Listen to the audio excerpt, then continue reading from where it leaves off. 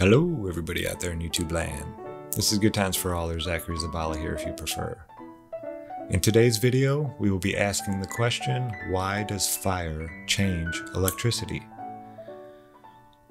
Our setup will be the Van de Graaff generator with a discharge wand set about 5 inches apart, a metal rod connecting the discharge wand to an electroscope. The electroscope is a rudimentary tool for measuring electric charges. We also have a camera set up on the electroscope where you can see the gold foil leaf better. I would like to give a big shout out to LC King here on YouTube for pointing me in this direction. We have been doing chats on the weekends every Saturday on my channel and are looking into grabbing electricity out of the atmosphere.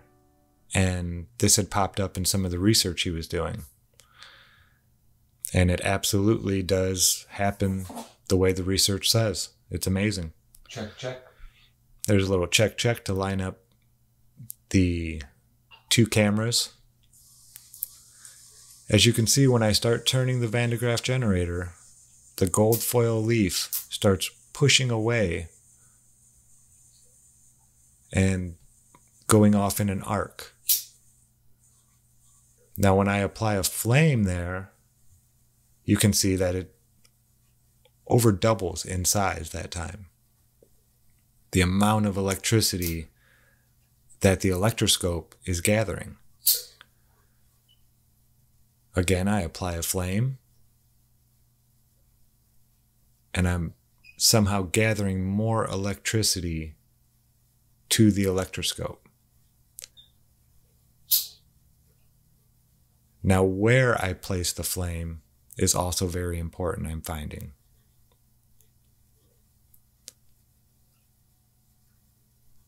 But everywhere I do put a flame, anywhere near the setup, it does alter it a little bit. The interesting part, when I touch the flame to the rod, no electricity is transferred anymore. As soon as I stop, the electricity starts picking up.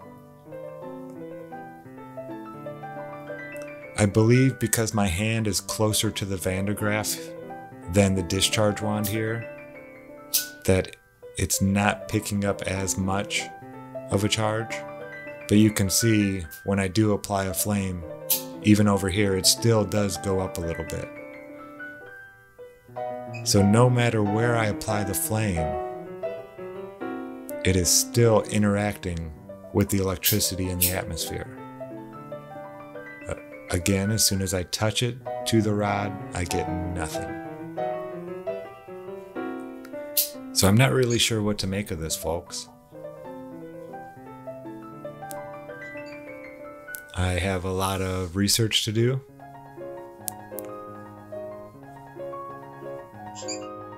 And this is one of those things that just kind of baffles my mind. Again, flame to the rod, no electricity. Flame near the rod, more electricity. Let me know in the comments what you guys think. I really am perplexed and amazed and full of wonder at this new thing I've learned, and I really just wanted to share that with you. When I do just a flame near it, nothing happens. No electricity being picked up at all. It doesn't jump around at all. So I don't know, folks. Your guess is as good as mine. This is Good Times for All here, signing out. As always, thanks for watching.